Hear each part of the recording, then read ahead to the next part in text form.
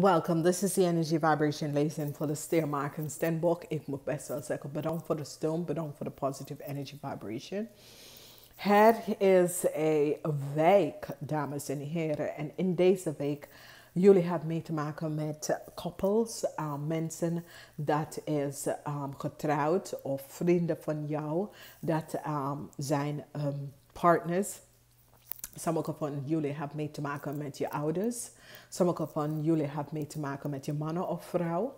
Sommige van jullie hebben mee te maken met issues waar mee te maken met viskreef of scorpionnetje vrouw. Nou, deze vrouw is de central. Nou, deze vrouw komt op voor jullie dames 45 jaar en ouder. Dit gaat iedereen effect. Dus sommige van jullie gaat echt een effect hebben met een oude vrouw dat is 45 jaar en ouder, omdat zij hebben je onrecht bij jou gedaan. Nou, deze onrecht kan in het verleden of het gaat in deze week voor sommige van jullie. Maar wat gaat gebeuren, de oude dames gaat gewoon samenwerken om deze issue op te lossen. Oké? Sommige van jullie gaat achterkomen dat een dame heeft some onterecht, een viskreef, een scorpionnetje. Dit kan je moeder zijn, dit kan je supervisor, je boss, dit kan een vriendin. Heb je some onterecht gedaan en je gaat in alignments even samenwerken om deze issue op te lossen. En dit kan dat jullie Stier maken, Stenbock of gaat even samenwerken in alliance om een issue op te lossen. En hier zie je het. Als we gaan even bekijken, jullie hebben 5 keer 5. Er is zoveel 5. Jullie hebben ook mee te maken met de mensen tussen de leeftijd van 18 en 45. Dat is een waterman, weeskal of een tweeling. Realiseer dat omdat ze zijn op. Jullie hebben mee te maken met de viskreef of scorpion, dat je man of vrouw 45 jaar en ouder. Dus het is die energie van je ouders en de energie van oude mensen, 45 jaar en ouder. Nou, de eerste energie wat je hebt is de 5 van zwaarden. De 5 van zwaarden heeft mee te maken met verdriet. Conflicts en verdriet. Innerlijke conflicts voor sommige van jullie. Conflicts buitenaf dat komt bij jou aan. En dit komt tot een eind. En het heeft mee te maken met de moeilijkheden dat je hebt of was ingeplaatst. Het komt tot een eind. Dus dit is positief. Dus dat was conflict dat is terechtgekomen in je leven. Ik ken via een viskreef, een scorpion, een dame. En nu, deze conflict komt tot een eind. En je krijgt stabiel terug in je leven. Dan hebben wij de 8 van zwaarden. De energie van de 8 van zwaarden is dat je begint een issue te zien. Sommige van jullie dat hebben zaken. Gaat even achterkomen wat is gespeeld met je zaak. Dat mensen zitten profiteren van je zaak. En je gaat proberen je financial stability in balance om te brengen. En daar komt een oplossing, omdat sommige van jullie zitten keihard om een project, een zaken te bouwen. En je realiseert dat mensen zitten te profiteren van jou. En je gaat even hier weg van gaan staan. Sommige van jullie, je gaat even realiseren dat als je voor jezelf gaat beginnen, dan ga je veel beter financial stability in je leven even gaan brengen. En dat is goed. Dus zoals het in deze week realiseer je, het is beter voor jou zelf te gaan werken voor jezelf en te gaan creëren iets voor jezelf. Dan in de crowning en nog een keer de 5 van bokkel. Tellen hoeveel 5. Dit is de derde 5. En nog een 5 komt binnen. Een 5 van bokkel waar je hebt echt verdriet. Dit is emotioneel verdriet. Echt verdriet. En deze verdriet komt mee te maken met een koppel of een getrouwde stel.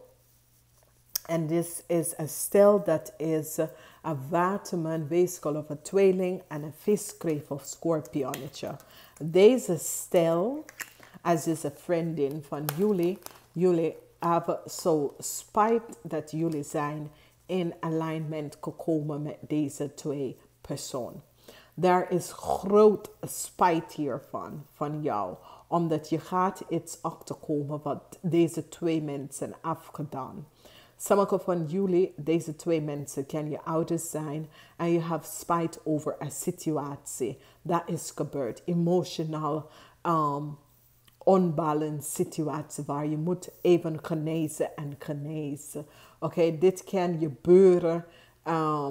Dit kan vrienden, maar dit komt op als je buren. Sommige van jullie kunnen getrouwd met een waterman, weeskal of tweeling of een viskreef of scorpionnetje man. En je komt achter dat deze twee zijn samen.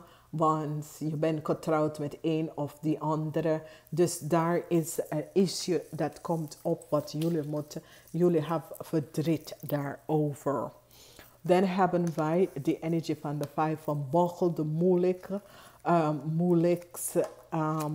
moeilijk issue in je leven. Je voelt zoiets als je bent achtergelaten en je staat je ground.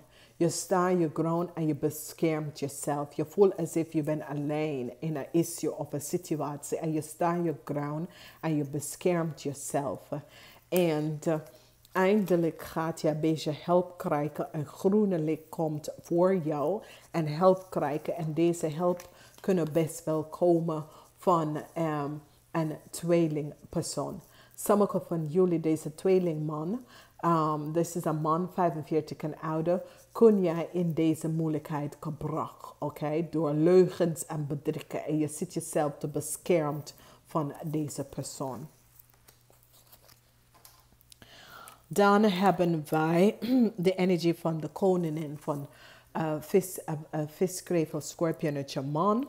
En deze scorpionnetje man kan best wel in een relatie, dus is een style.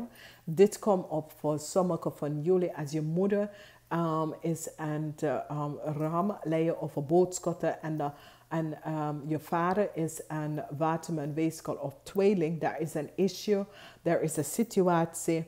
Ik zie breakthroughs, informatie dat gaat naar je toe komen. En ik zie sommige van jullie dat gaat beslissen als je gaat verder met deze twee mensen. Nou, deze twee mensen kan ook dat jij zelf is getrouwd met de viskreef of scorpionnetje man. Of jij zelf bent getrouwd met de ram, layer of boodschapperperson. Whatever the issue is. En wat speelt voor jullie. Dat is heel veel alignment van energie dat gaat hier binnen uitkomen. Dus je moet voor jezelf even zien hoe deze mensen affect je leven. Want je gaat een beslissing maken en je gaat dat zeer krachtig communiceren tegen deze mensen. Hey, ik vind niet wat je hebt gedaan. Je moet een beslissing hier gaan maken tegen deze mensen. En je gaat het zeer krachtig communiceren aan deze twee mensen. Okay? Want daar is informatie dat gaat naar je toe komen en je gaat dat even communiceren. Nou, met je stabiel heb je mee te maken en dit kan effect met kinderen ook. Dat je heeft een issue, een conflict met een waterman, weeskal of een tweelingperson. Oké? Dus dit is een effect wat sommige van jullie jonge mensen gaat best wel krijgen. Nou, als we gaan dus even kijken. Jullie mensen tussen de leeftijd van 18 en 45, je gaat even communiceren tegen deze persoon. Dat is een waterman, weeskal of tweeling. Ik ken ook een kind. Maar je krijgt brik of je gaat brik om deze persoon vertellen dat je bent weg. Je bent weg. Dat je wil niet meer in samenwerken of niet meer overweg met deze persoon. Je gaat even blik krijgen of je gaat zelf het doorgeven aan deze persoon. Oké. Now, the energy that we have here is that a conflict. Sommigen van jullie hadden conflict. En een conflict had jullie met iemand dat is een jonge person. Deze jonge person is in ram, leien of een weeskaal.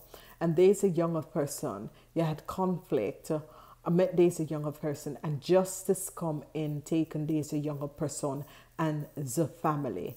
Teken degene en de family van degene.